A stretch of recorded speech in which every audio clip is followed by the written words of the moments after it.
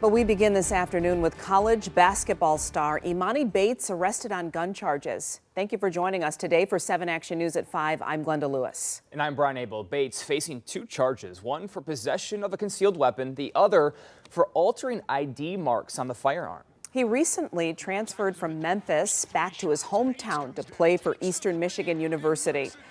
7 Action Sports Director Brad Galley joining us live with more on this unfortunate story. Brad. It's a good way to put it. These are not exactly the fun days of covering sports, but it's days we have to do in our job here. Emoni Bates, 3.5 years ago, stood over there with his championship basketball team, joined us in studio.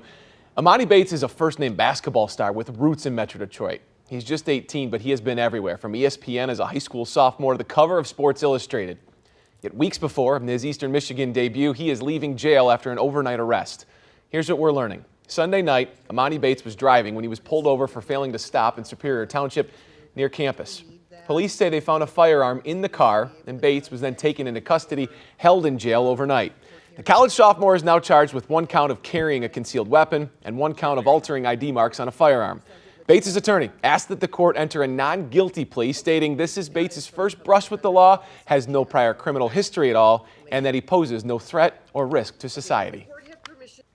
The nature of these particular charges are inherently dangerous. That's why we have laws regulating this kind of thing, is so that people have training and knowledge so that there is not a danger to the community.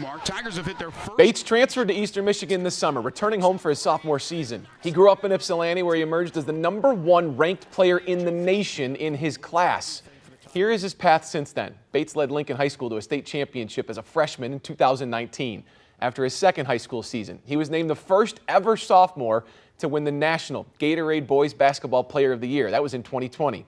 After a season playing for Ypsi Prep Academy, he was committed to play at Michigan State, but decommitted, ultimately leaving high school early and reclassifying to join Memphis last season. Just last week, you're seeing them there, Bates posting photos of himself in an Eastern Michigan uniform for the first time. Well, now, EMU is suspending him from practices and games. He was released from jail, but the school providing us with a statement saying, Eastern Michigan University takes all allegations of this nature very seriously. Per department policy, he has been suspended automatically from practices and playing privileges until the legal process is resolved. Because this is an ongoing legal matter, the university will have no further comment at this time. Bates' next court hearing for probable cause is scheduled October 6th. Brian and Glenda, the home opener is October 27th. We'll be waiting to see how this impacts his future. It's sad to see. 18 years old, bright future ahead of him today. Changes a lot, but we'll certainly see what is next for Emoni Bates. All right, Brad, thank you.